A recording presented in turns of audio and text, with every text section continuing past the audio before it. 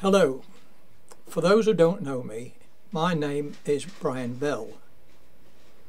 My interest in railways began at the beginning of the Second World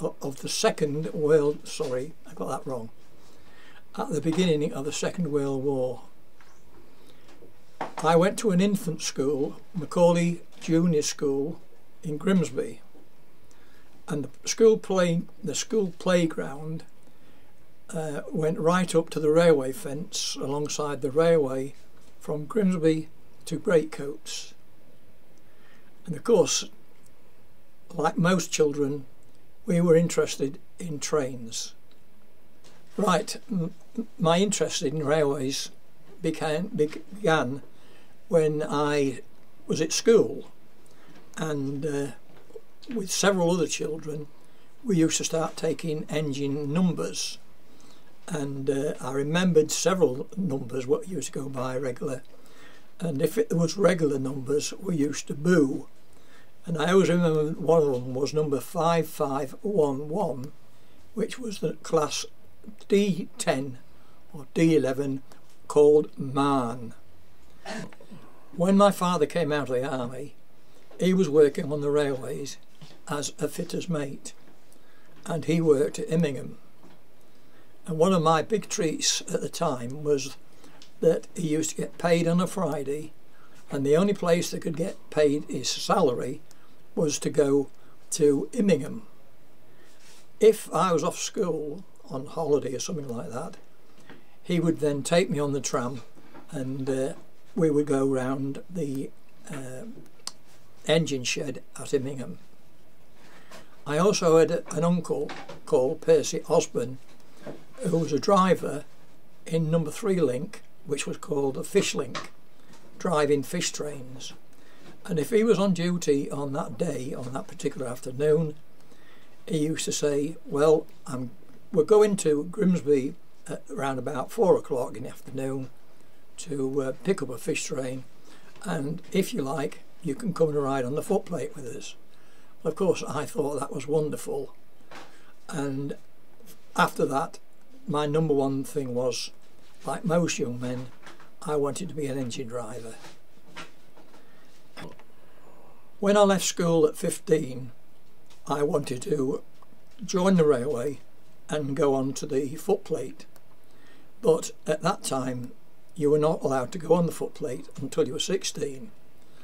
So what I did, I found a job in the carriage and wagon department at Grimsby Oiling and Greasing Railway Wagons. This was a difficult job, and it really taught me safety, especially in the marshalling yards, because wagons were so quiet when they were rolling up and down the sidings. When I was 16, I then joined the footplate, and that was at Immingham.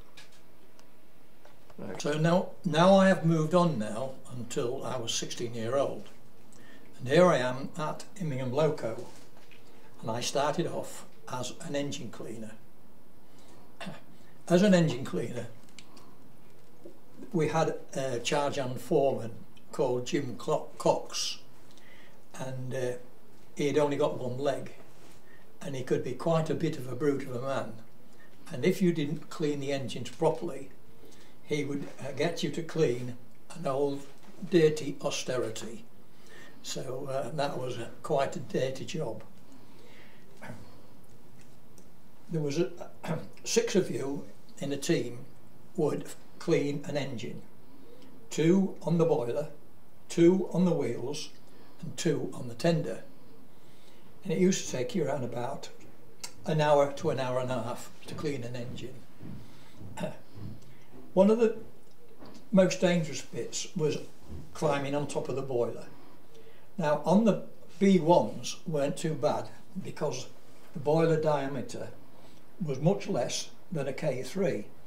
Now a K3 had got quite a wide circumference, and to climb on the top of that, it really was, there was nothing to get hold of. But anyway, you did. Health and safety didn't exist in those days. Cleaning the wheels was very difficult because you had to clean all the spokes, and I tell you, the spokes were very dirty, plus cleaning all the side rods, and you had to really clean them hard and polish them. Now, with the side rods you clean them with paraffin, but with the rest of the body it was with oil. Before you started work, every man was issued with a white rag, and you looked after your white rag, really did look after it, because you only got one, and so you could use your white rag, especially even when you were firing you had a white rag, but you only got one and you really looked after it. When the day was finished, you would hand the white rag in, and then it went to be washed. So it was called a washed white rag. And so it was these with what you could clean the engine with. When we'd finished cleaning the engine, we all gathered on the footplate, and there we would sit in the fireman's seat and the driver's seat, pointing out, what does this do, what does that do, winding the wheels round and asking each one another questions. What does this do, what does that do? And this is all part of learning about how to drive a railway engine. The thing we always used to do was pick up the firing shovel and put some coal on the fire, learning how to use the fireman's shovel and seeing if we could throw the coal onto the fire. Now, that was difficult because you've got to get it through a very small hole, half a hole, and when you were firing properly, you used to bounce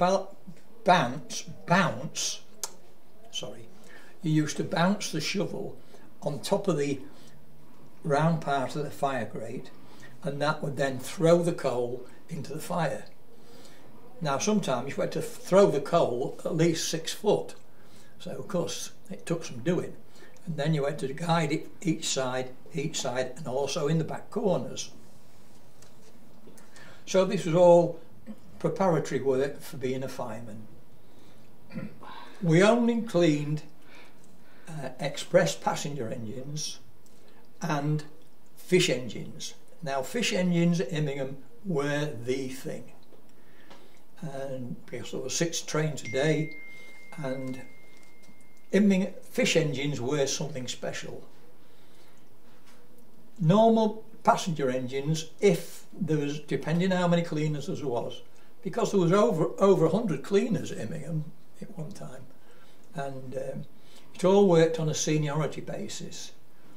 The top seniority cleaners, once they'd passed out as pass cleaners, they could go out firing if there was a job available.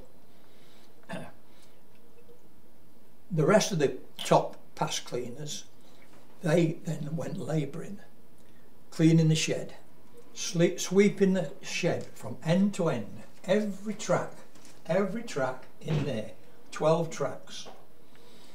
And also you used to work in the manual coaling stage, and that was where you used to go in, fill coal into some tubs on the deck there, and they were filled with prime Yorkshire coal.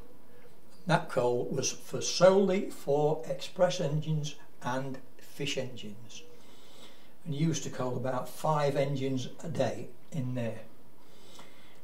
By doing it by hand, you could crack the coal all up into nice size pieces for the firemen to use, and also you could stack it neatly on the tender so you could get maximum height of coal on the tender. Like most firemen and drivers, I retained a diary of all my firing turns. The rules was, once you performed 287 firing turns, you then passed out as a fireman. So this is one of the reasons why I did it. So here is when I went on the first firing turn, 1952, with a driver called Charlie Maris. Most of the firing turns were on pilot engines on the Immingham dock, and that was with these coal engines, Class 04s and austerities. And we also had one little saddle tankies, called a saddle tanky because the tank, water tank, was like a saddle. Most of those worked at Grimsby. 18 different pilot engines worked at Grimsby, all over the place. So of course you got sent to all these different places to do firing. Another place we went to was Barnaby, and they used to have 3 pilots at Barnaby with J11. Oh, with these type engines, J11s. And what they used to do was they used to couple up onto a iron ore train, go into Frodingham, and because when it got near Frodingham it was uphill up Santon Bank, which was quite a climb. So you double-headed and assisted the train behind you. I used to enjoy going there because you got overtime. So that was the thing about working on the railway. You relied hell of a lot on overtime. That's what you needed, overtime, night rate, all that kind of thing. On the 10th of August 1953, I had my firing exam. What you had to do was go to see an inspector. He would question you about what you know about railways, all about signals, all that kind of thing. And then we went to Grimsby Town Station and got on a passenger train, and the fireman got off it, I got on, and I fired it right the way to Barnaby Station. And that was it. The inspector told me then that I had achieved and I was passed out now as a fireman. It didn't make a lot of difference, but I could now go on firing passenger trains, and by the 16th of September I then had to do my National Service examination, and then within a year I was called up to go in the army. After I'd finished my National Service, I'd been credited with 199 firing turns. This helped me with my pay, and I still went called out to different firing turns, and there was none really of any actual knowledge, but we did have to go to Barnaby on Barnaby Pilot. Barnaby had 3 pilot engines at Barnaby with Class J11s, and to get to Barnaby I had to get up at 3:15 in the morning and go to Immingham and catch a goods train, first goods train, which was going to Barnaby. The guard was sat on his seat, which was fully padded round at each side, and I was sat on a great big long square box with tools in, and everything was all right until we got somewhere near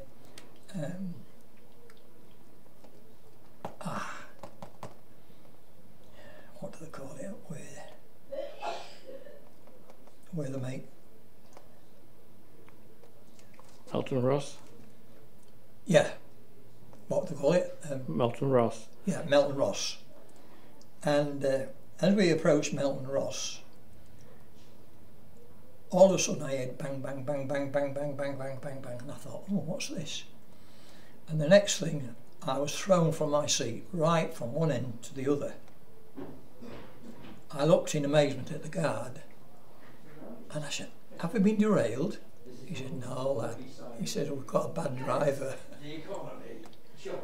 And I remembered that for all my time. I was on the footplate, and I thought, I am not going to do that to a guard.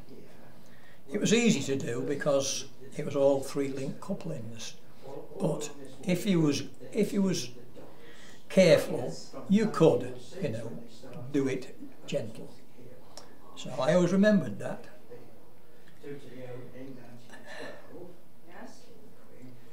One of the best jobs we had was going to Cleethorpes Relief in the summer, and that's when all these summer specials used to come in. Most of them were coal miners working clubs, and we could get 20, 30, 40 special trains would come in at the weekend. Over the 20 years I was on the footplate, I never really ever felt frightened, and I can assure you that when you're working on express trains in the dark doing 90 miles an hour with no lights, it's a queer sensation, but you accept it. But the only time I ever felt frightened was really on a pilot. We had a turn at Immingham called Cleethorpes Pilot, and what it was, Cleethorpes had a pilot engine where it was shunting all the coaching stock in Cleethorpes station. And one of the firing turns we had to do was, at around about tea time, we had to go up to take up the parcels, Sheffield parcels train to Grimsby town station, and then we used to get relieved by Sheffield men. We would wait there for the King's Cross train coming in from London. As soon as it came in, we would relieve the driver and fireman, take the engine off and run round to the opposite end. And then we attach the engine to the train at the opposite end and set off for Cleethorpes. I thought this was marvellous working the Cleethorpes Grimsby Express, but the honest problem was you were on tender first. Anyway, we got going all right, and it was non-stop at Grimsby Dock Station, non-stop. Tearing over Cleethorpes Road level crossing, looking at all the people, stopped there, and went round all the tight caves around Grimsby Fish Docks, and then set off for New Clee and over the long straight. As we neared to Cleethorpes station,